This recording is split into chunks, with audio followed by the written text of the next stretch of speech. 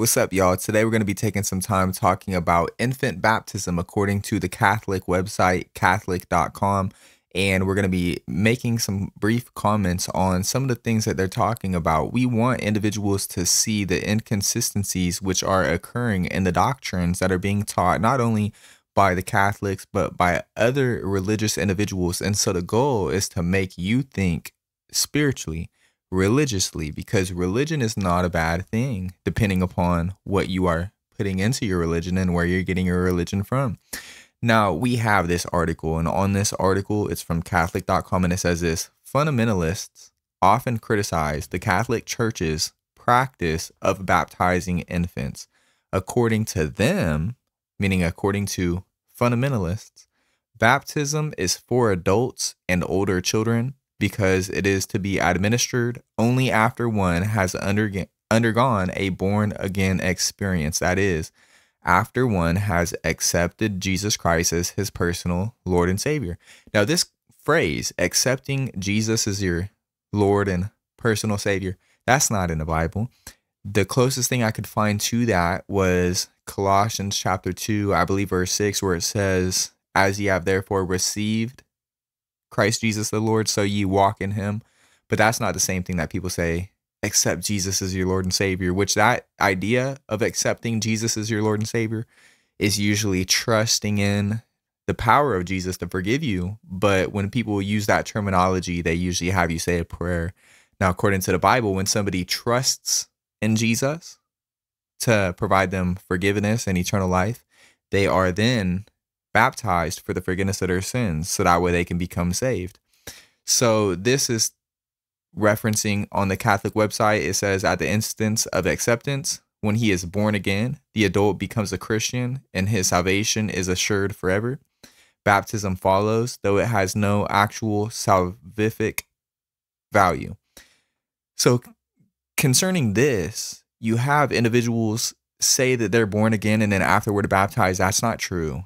You're not born again before you're baptized. That's when you're born again, because born again is a reference to coming back to spiritual life. Jesus had that conversation with Nicodemus about coming back to spiritual life, being born again. And we learn in Colossians chapter 2, verse 12 and 13, you are brought back to spiritual life when you're buried with Jesus in baptism and then risen with him. And it says, in fact, one who dies before being baptized, but after being saved, goes to heaven anyway. So according to the Bible, you believe and then you're baptized and then you're saved.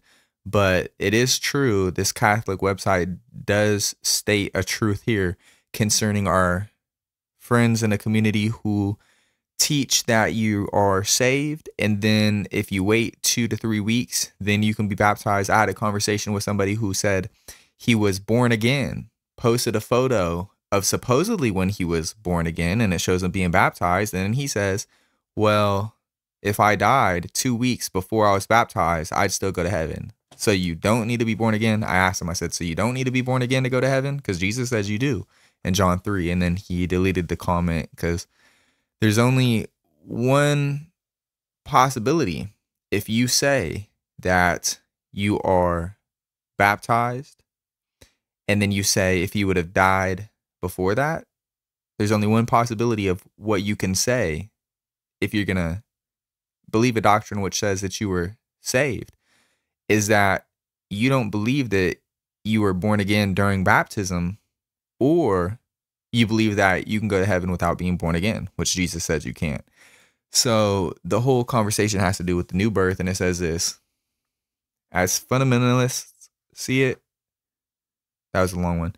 Fundamentalists, baptism is not a sacrament, but an ordinance. It does not in any way convey the grace it symbolizes. Rather, it is merely a public manifestation of the person's conversion. So I would agree that our religious friends in the community, a lot of them, members of sectarian groups involved in heresies, they do promote the idea that baptism is a symbol of the grace that you received. But what is the Holy Spirit really doing during your baptism? They would say, well, just identifying you with the death of Jesus, not really anything. It's just a symbol. It's just a sign of what already took place, which is just not good. That's not good teachings. It's not good to believe. It's not good to teach. So I'm going to scroll down a little bit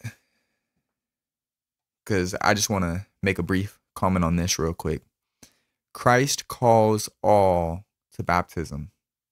We have in the scriptures, everyone who calls on the name of the Lord shall be saved. But guess what you need in order to call on the name of the Lord to be saved? You need to be saved. If you are in need of being saved, then you'd call on the name of the Lord.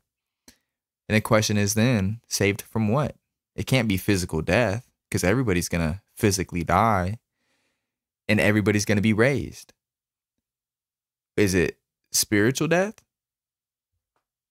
That's what it appears. Ephesians 2, we're dead in trespasses and sins. Romans 7:9 teaches that doesn't occur when you're born physically. That occurs when you enter your youth age. You become dead spiritually. You can't die unless you're first alive anyways. So you have this teaching concerning needing to be born again, and you are in need of being born again. Once you become spiritually dead, you need to come back to spiritual life. And we learn that the spiritual life given to an individual is New Testament terminology for being forgiven now that Jesus has gone into heaven. You're born again. That's New Testament terminology for forgiveness through the Messiah and belief in Jesus as the resurrected Messiah who will judge the world. So we have what it says here. I'm going to scroll down a little bit because I just want to take a note on this. The historic Christian church has always held that Christ's law applies to infants as well as adults. Really? 1 Thessalonians, 2 Thessalonians, telling them to get a job, to work. Is that what you do for infants? Are you telling infants to go get a job? How many places in a community have received applications for infants? How many are willing to accept applications for infants? Can an infant type up their own resume? If an infant gets hired to work a job, are they going to be doing sufficient work? Can you leave them unsupervised? This statement that Christ's law applies to infants, how much of it? What parts of it? All of it? Are infants getting jobs? Is it not part of Christ's law? If any man does not work, neither shall he eat. Well, that mother better stop feeding her baby. If this is what that means. That's not what this means. Jesus' law applies to individuals who are able to make a choice for themselves to choose. Infants grow up to become children. Children are told to obey their parents, but guess what? Do the children, while they're in a stage of obeying their parents, do they truly have an understanding of good and evil? You're supposed to train up a child in the way that he should go, so that way when they're older, they don't depart from it. They don't know what it means when they're a child. But the goal is to get them familiar with the terminology, get them familiar with the understanding that obedience is required, so that way that when they get older and enter into their youth age, they already have those principles instilled within them. So that way they understand, okay, I messed up. I need forgiveness. And who do you go to receive forgiveness? Well, according to Catholicism, you go to an earthly father who's not your father, who has no children that you call father anyways. But according to the Bible, you go to God, the heavenly Father. There's only one Father, and Jesus said he's in heaven. So this says Christ's law applies for infants as well as adults. For Jesus said that no one can enter heaven unless he has been born of water and the Holy Spirit. Well, did you know that this terminology of being born of the Spirit and being born of the flesh is also used in Galatians 5? And it talks about pursuing the desires of the flesh and pursuing the desires of the Spirit. Put two infants next to one another, a Catholic infant and a non-Catholic infant. What's the difference? Will you notice a difference in their behavior?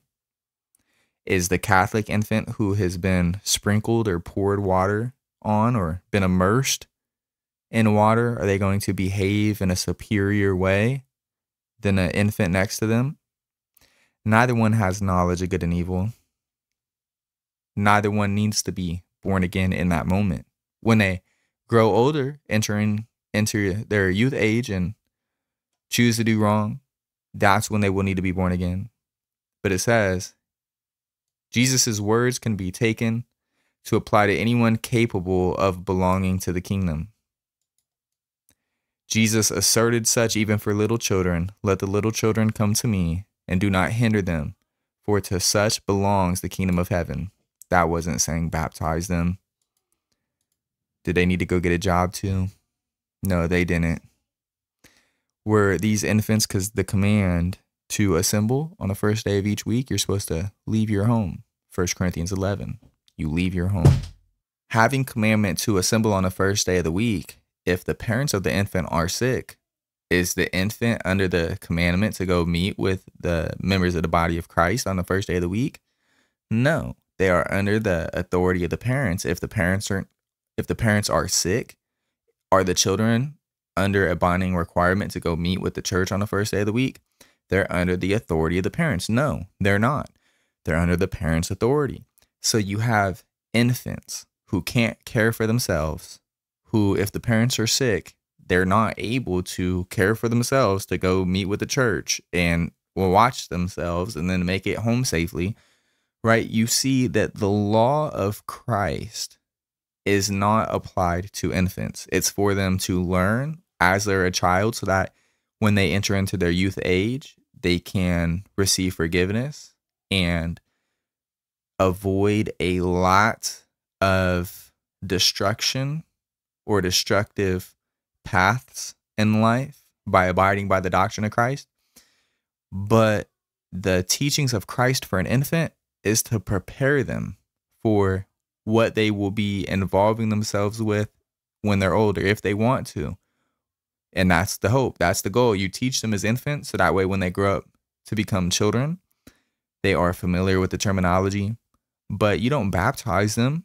If they're a child, you don't baptize them when they're able to repent and receive forgiveness. Then you would baptize them. There's no examples in the Bible of children being baptized. There's no recorded information that such would need to be baptized. This phrase, let the children come to me, what does that mean?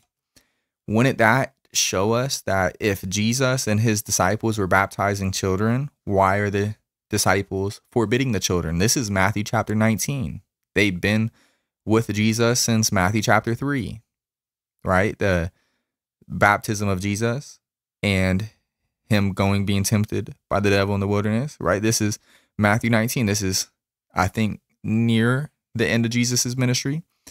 And the disciples were aware of who John was baptizing. They themselves were baptizing individuals. John chapter 4, verse 1 says that Jesus made and baptized more disciples than John.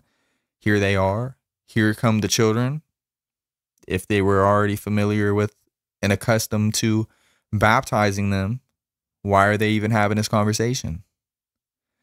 You see, the Catholics go to their website, and their website has misinformation.